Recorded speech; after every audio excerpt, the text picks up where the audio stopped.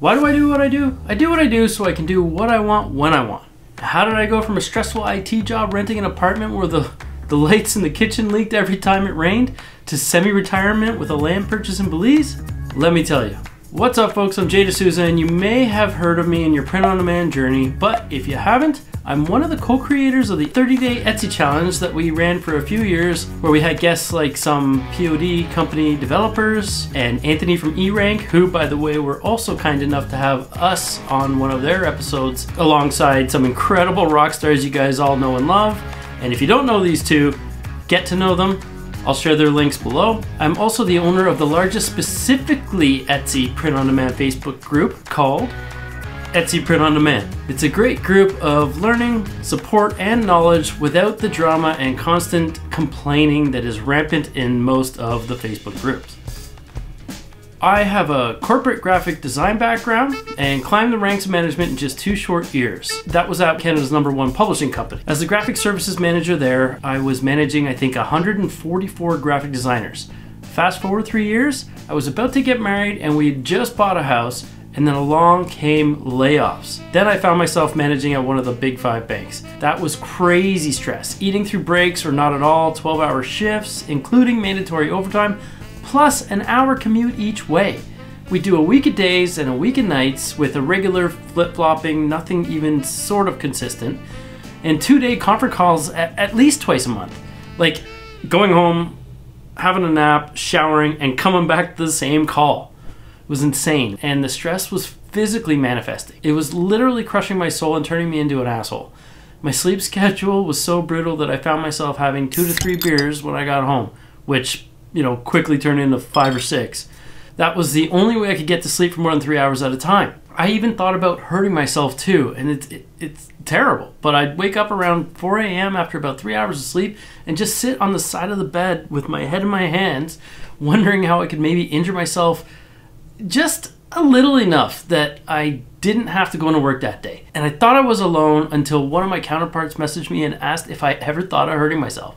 How crazy is that? I was obviously not the only one thinking this. We didn't want to take our own lives or anything, but we most definitely wanted to maybe, break bones or something to get out of work for even 2 days. Now I look back and I see how disgusting the corporate culture was and how little they actually cared about us. I went to my family doctor about my stress headaches. I had back pain and, irritable bowels. And he suggested I take some time off to speak to somebody. I ended up talking to a shrink and she opened my eyes as to how terrible the situation actually was. So after only a few visits, I knew I had to make a change, like stat.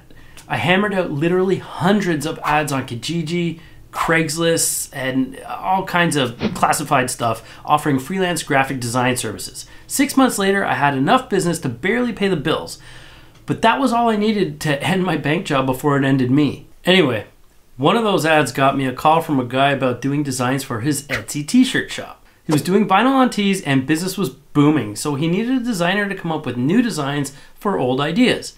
So he'd send me links to all his competition's listings and I'd go to town making them better.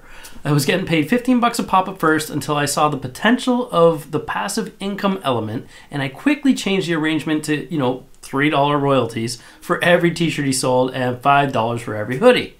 It worked for both of us. It made me create bangers so that they'd sell over and over now that I had a vested interest in these designs. And well, I can tell you, it didn't take too long for me to open my own shop. And in 2013, I did just that, and he was then fulfilling for me. I was now doing print on demand before it was a household name.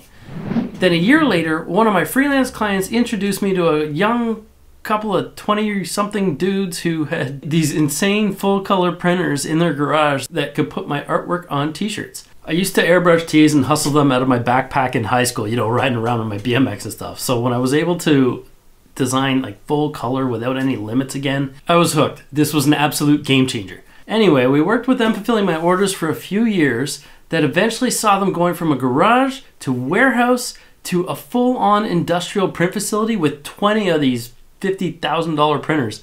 Their goal was to be Printful's competition in a time where Printful had basically no real competition. Now they've built and sold multiple POD companies, the likes of which are even on Printify's roster now. Print on demand allows me to see the world and experience life the way it was meant to be experienced. My dad worked until 65 only to retire and then get diagnosed with pulmonary fibrosis 2 years later. He was given 5 years to live. He dies almost exactly 5 years later and only has, what, 3 to 3.5 decent quality years of life after retirement? This concept of working until you're retired and then hopefully you're healthy enough to enjoy your golden years is absolute garbage. The golden years are now. Pay attention to this. They're now, no matter what stage you're at in your life. Etsy and Amazon merch have afforded me and my family the opportunity to travel and even purchase land in Belize. To do what we want, when we want, and be able to spend the time we want to spend with the people we want to spend it with most. And for that, I'm super grateful. I humbly ask that you subscribe so that I can spend even more time helping you in your print-on-demand journey so that you can do more of the things you want to do with your time. The moral here is life is short, so take risks. Otherwise, you'll end up doing the same crap for the rest of your lives and maybe even hating every minute of it like I did. Check out this video to see how I made $250,000 on Amazon merch on demand, and this one is the one YouTube thinks that you want to see next. See you in the next one.